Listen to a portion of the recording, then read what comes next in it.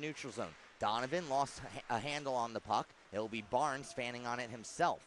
Now Weber picking it up. He'll send it down deep and go off for a change. Remson on the forecheck. Jennings gets there first. He wraps it around over to a Zach Ostrowski, who had the only goal for Long Beach in yesterday's game. Barnes canceled out by Skeens. Here's Misha Mashar. Off the boards, he connects with Skeens. Skeens top of the circle. Across for Mashar. Didn't have much of a pass, and then Mashar, a backhander, goes wide. Now Skeens. Back for Madsey. Across to Berry. Franklin Berry scored his first goal as a Danbury Colonial in last night's game. It was the 9th goal. Jack, I'm not sure if we've gotten that excited for the 9th goal in a game in a while. Absolutely. With that scoreline, I mean, everyone, even on the ice, was applauding the efforts of Franklin Berry. Had some post-game comments on the Danbury Colonials Instagram, just saying how proud he was of his teammates for a good, complete 60 minutes, played up to full potential. And then he kind of chuckled and said, I'm happy I got my first goal, too. That was pretty cool. Well, he'll get that puck at practice this week. I know he's already looking forward to it. And he'll chase after his puck as it's settled down by Booze.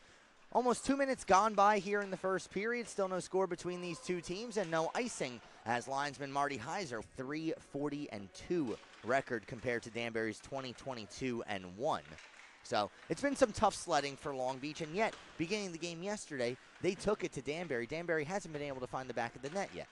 No, absolutely, and you're just seeing it's a much better start from them. Just their overall matching the intensity. Again, this team, they're not necessarily, there are moments where they have some strong play. They're really good on both ends of the zone, and it's when the games are tight like this, in a scoreless game, in a 1-1 game. Remson with the shot. Bralad with much stronger in the net. A little bit more confidence there for the goaltender. Well, it's good to see the confidence back after, like you said, the quick yank in yesterday's game. Danbury ended up putting 56 shots on goal. Here's Remson using his big frame to shield off a couple sharks. Late call coming up. Remson, a sharp angle attempt. Saved by Bralard. Another shot goes wide. Off the bench, Kyle McEnany. Extra attacker on, but that will result in a whistle eventually. And Danbury has time for about one more offensive rush. I like the way that Colby Donovan started this game. He looks 100%, Zach. Doesn't look like there are any issues with him. Played well last night, picked up a goal. Misha Mashar into the zone. At the goal line, his pass goes through the stick of Wojciechowski. Madsey keeps it alive. 2 seconds and 1. We're back to five-a-side hockey, and yet again, the Long Beach Sharks have killed off a Danbury power play. Yeah, keeping everything to the outside, making Danbury players make mistakes with the puck, and just staying at home, keeping their form. Not a lot of mistakes that Long Beach are making right now on the penalty kill, and that's why Danbury's been shut down.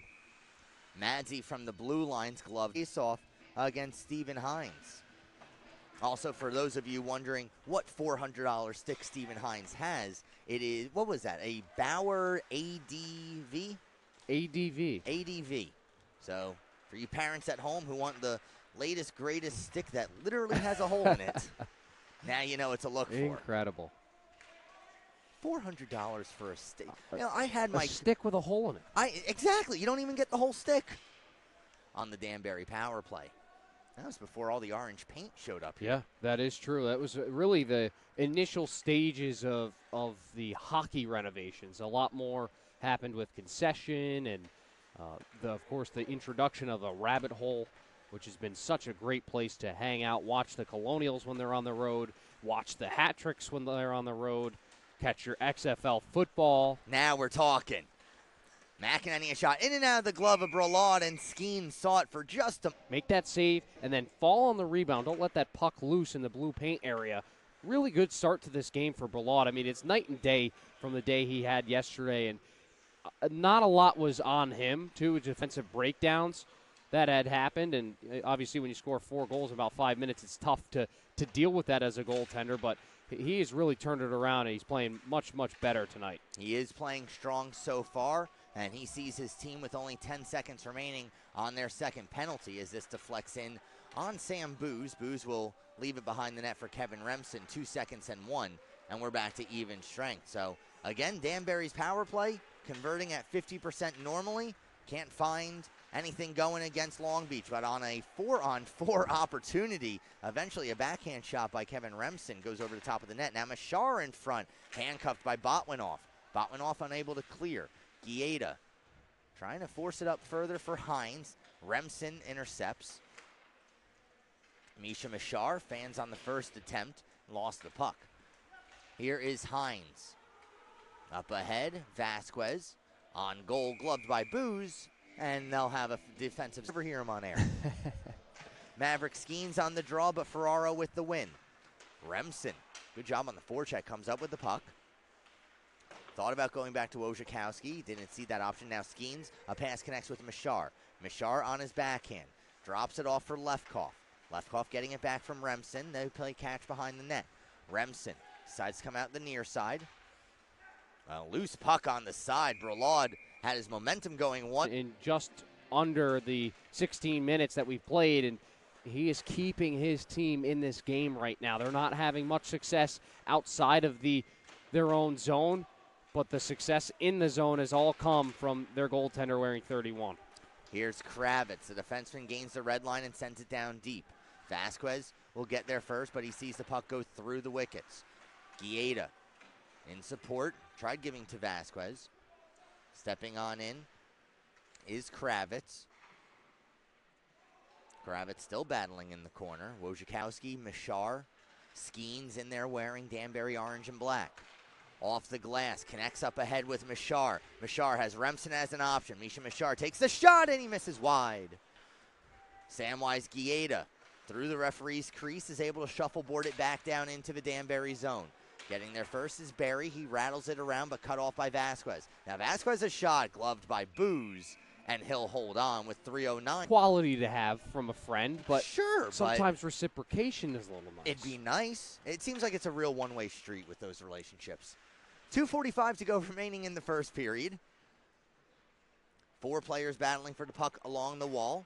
Eventually it comes towards the front. Lefkoff sends it off the glass out of the zone. Certainly still in play as Conklin. O'Neill, now Conklin again.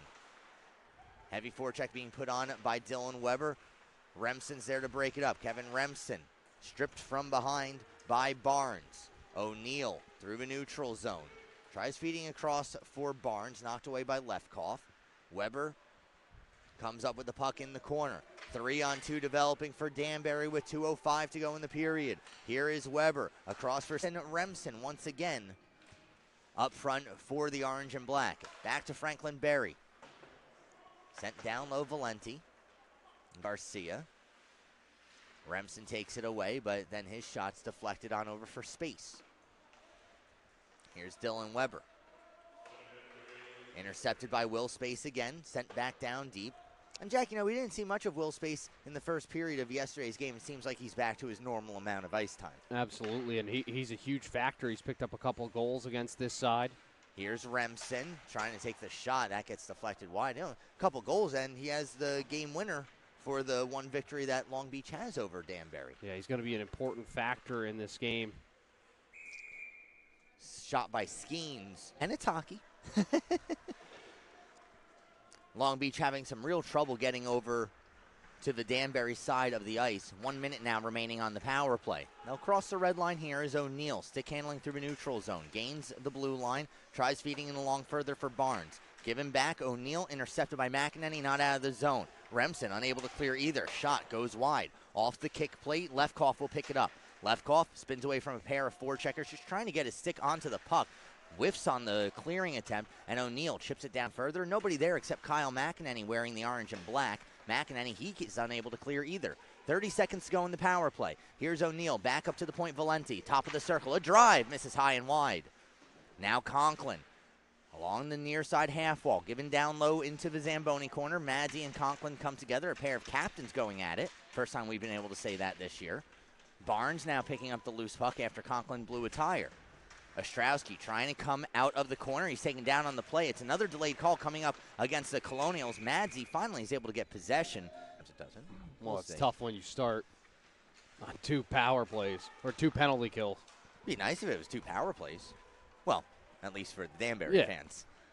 Here is Valenti with 13 seconds to go in his power play. Valenti looking to clear the puck out of the zone, gives instead to Conklin. And then Conklin's pass to nobody in particular is cut down by Franklin Berry. He'll send it down deep, 2 seconds and 1. And mercifully, we are back to 5-a-side hockey.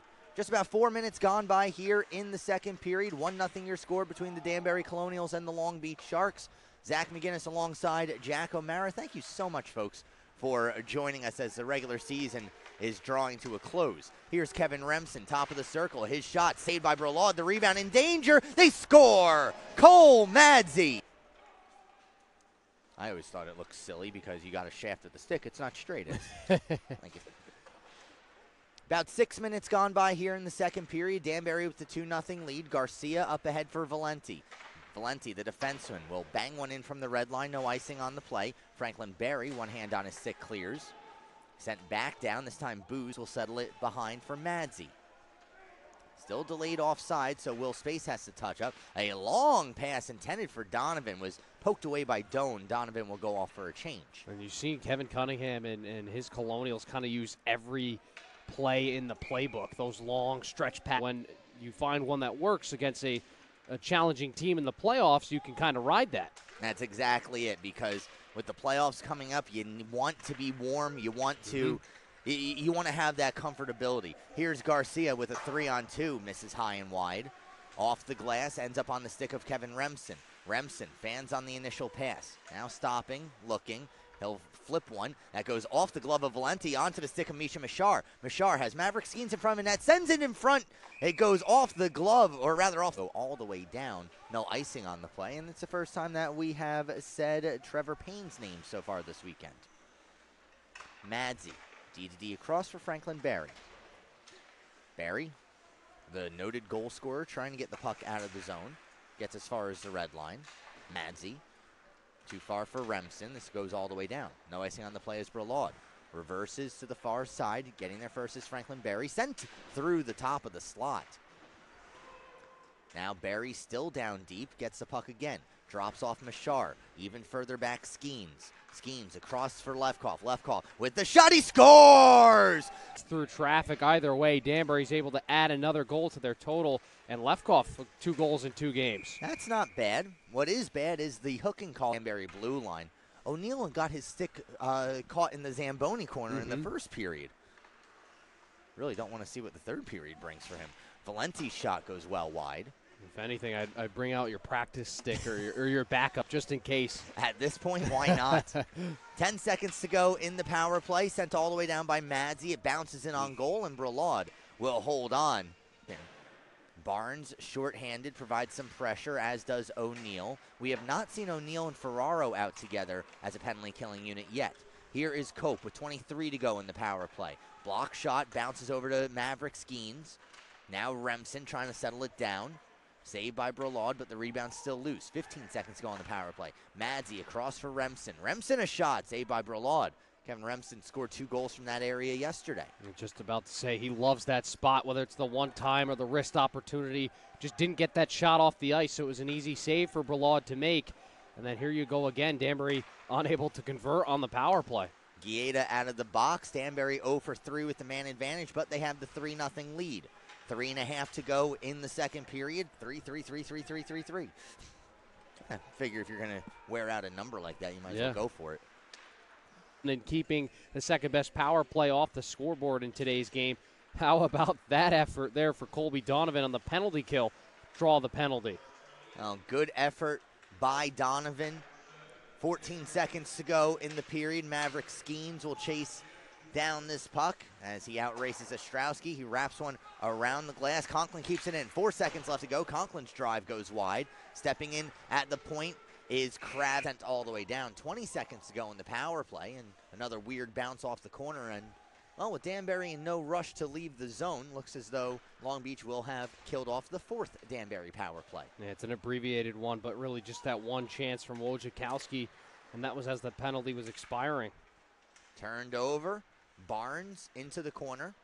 Now Wojciechowski. We're back to 5-a-side hockey. 1:40 into this third period. Ferraro sends it back into the Danbury zone. Wojciechowski will have to go back and retrieve. On him is Garcia, but Wojciechowski leaves it in the corner for Madzi. Madzi up the wall, off the stick of Botwinoff. Now Maverick Skeens. Skeens a shot, saved by Brolaud. It's still loose. There's the whistle. Far side post.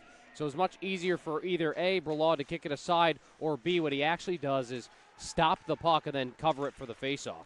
Maverick Skeens, a converted defenseman. He had an ankle injury, was out for about 5-6 weeks, and head coach Kevin Cunningham moving Maverick Skeens up as a forward. And, not for nothing, Skeens, this line, it's worked out pretty darn well since it started. Absolutely. He's been a very, very good addition to this line between Machar and Remson. They built up some good chemistry between the three of them, and they're going into really a balanced line. Remson's a lot more of the physical body, can bring some presence in there. Machar, much more skill, and then Skeens is kind of that in-between kind of player. He can play the body, play a physical game, but also bring his shot and his passing. A very skillful player as well. Will be Donovan, 1-on-3 into the zone. He takes a heavy hit at the blue line. It stays onside. A shot by Weber is kicked aside by Bralad. Remson, down low Weber, and this goes through everybody all the way down the ice. Sam Booz with his paddle down will leave it behind his own cage for Connor Lefkoff. Yeah, great stick handling there for Donovan, but he pays a heavy price there at the blue line. Does get the puck in, though, and Weber gets a nice shot on goal. Now Maverick Skeens forcing the turnover, his shot into the glove of Bralad, but again, quick wrister gets the offensive zone draw, and you see this line out there again. I mean, they're quick shifts. Shot by Misha Machar, as I'm surprised. Got away with one last night. Maybe this is the redemption. Perhaps. Misha Machar, another shot, another save by Bralad. Skeens on the rebound sent it wide, and then we have a whistle as if he needed to readjust, it didn't move much. No, I'm not sure if it moved at all, but either way, back underway. It's Madzi sending it all the way down. Bralad will stop it behind his own net. Conklin, from behind that cage, gives along for Guieta. Guieta off the wall and out of the zone. Loose puck at center ice, picked up by Kevin Remson. He finds Maverick Skeens. Skeens manages to go through a couple defenders, picks up the puck in the corner. Skeens tries swinging one towards the net, ends up in the skates of McGrath. Now McGrath sends it into an empty area. Getting there first for Long Beach is Ben Jennings. He's met by Machar. Hines in support, but up the wall for Guieta. Guieta with the opportunity to clear. He gets it over the blue line. Remson's able to poke it off his sticks. Hines in support has that knocked away by Machar, and Danbury will get a change. Cancels out the high stick. Here's Maverick Skeens with the rest of his teammates changing. Skeens, puck on his backhand, goes off the boards. Machar, a sharp angle attempt, goes off the side of the cage. Now Machar, a centering attempt for Remson, gets deflected out of the zone. A lot of action there on the left side of your screen today, and especially in this third period. Danbury just pouring it all on. Not necessarily a ton of shots on goal, but it's just the possession time. They're wearing down the clock here. They're wearing down the Sharks, trying to complete yet another victory in this series. A one-timer by Remson was fanned upon. I think he had his stick lifted by Matt Doan. Now Kyle O'Neill picks up Barnes. Barnes along the goal line. A wraparound attempt. Sam Booz with the save, and Long Beach with their first shot on goal in this period. And some good energy from Barnes today. A couple of times he's made those moves around the net. Good skating, speed, and then Booz just beats him to that far side post, and a nice strong save with the right pad. Now turned over. Barnes, a pass to the slot. He went through his legs for that one, but nobody wearing blue and white at home. Now Remson, a drive. He scores! You're going to try to pick him on a couple of stretch passes here just to try to open up your offensive game a little bit. You have to try something at this point. You've exhausted all of your options. You haven't had a ton of time. Now they've looked for him on the stretch pass. Maverick Skeens on the draw. Up against Stephen Hines. Hines wins it. Remson manages to pick up the loose puck. Now Machar sends one off the mask of Bralad. Get him a couple Advils after that one. Lefkoff flutters one out of the zone. Machar throwing the body, separates Hines from the puck. Guieta in support. Now Botwinoff with a shoulder to Skeens, knocks him off the puck. Across for Kravitz. Kravitz will beach in. Chasing after it is Donovan. Jennings gets there first. He puts it right onto the stick of Dylan Weber, whose shot is fought off by Bralad. Now Weber. Now behind the play. Well, we will skate 5 aside. They've put penalty time up on the scoreboard, so, well, not sure where the miscommunication was there. I thought that I had seen the referee make the signal for a misconduct, which quite honestly would make sense. You got two guys swinging their sticks at each other in a 5-0 game. Give them each 10 minutes apiece, and, well, you don't have to worry about those two anymore. Yep. Shot from the point, deflected by Skeens wide. McGrath down low, gives to Skeens behind the net. Maverick Skeens in front. Judson McGrath, a shot is blocked. Now Skeens again. Conklin. McGrath sees it goes all the way around. Lefkoff in the neutral zone. Jack, I know you were listening to the public address announcer. Do we have misconducts? Yes, we actually have 2 unsportsmanlike conducts. There you go. That's why we have 2-minute minors on the board, but it's strange that the 5-a-side we've kept in. Again, they put the time on the board, but hey, at least we can keep track of when they'll come out of the box. Considering neither player is standing up with 2 seconds and 1, we will not witness history today. So Franklin Berry in the neutral zone for Misha Mishar. Giving along Donovan. Donovan into the Sharks' end with under 4 to play. Colby Donovan, a sharp angle attempt. Not sure if Botwinoff got a piece of it or if it went off the side of the net. Now Berry playing it down low, but too far for Remson. Jennings is there. He manages to clear the puck out of the zone. Madsey will pick it up. Franklin Berry with 3.5 to go. Berry again. From the red line, now the blue. He gets it down deep. He'll chase after it himself. So did Misha Mishar, and then both of them turned away from it. Mishar eventually got back on the horn. Donovan covering at the point. Manages to sidestep the check from Trevor Payne. Mishar. Donovan, a shot saved by Bralad. I'm not sure if Mishar actually touched that or if that was the boards helping out. Now Donovan. Remson, shot blocked. Kevin Remson finding himself with a little time and space. Just chips it in on goal. Bralad will hold on. And we're Lefkoff again with Maverick Skeens, a pair of defensemen. Why not? Shot, saved, rebound. Another save by Tim Bralad. That is save number 53 for Bralad. Now Barnes can't clear. Skeens again. Gives along Remson. Remson with plenty of time and space. Rings it off the cross. Having himself a weekend, and the Colonials, they kick the extra point. It's good. It is. Well, I don't know. Do you kick the extra point? Do you take it from the Oh. 60 seconds to go in this one. Cole Madsey, pressured by Barnes, goes into the board. Still manages to keep possession of the puck as he tries to flip it past Garcia. Now Garcia along the goal line. McGrath up for Mishar. Back to Madsey. 45 to go. McGrath. He'll flip this one out of the zone over the leaping Kevin Remson. Conklin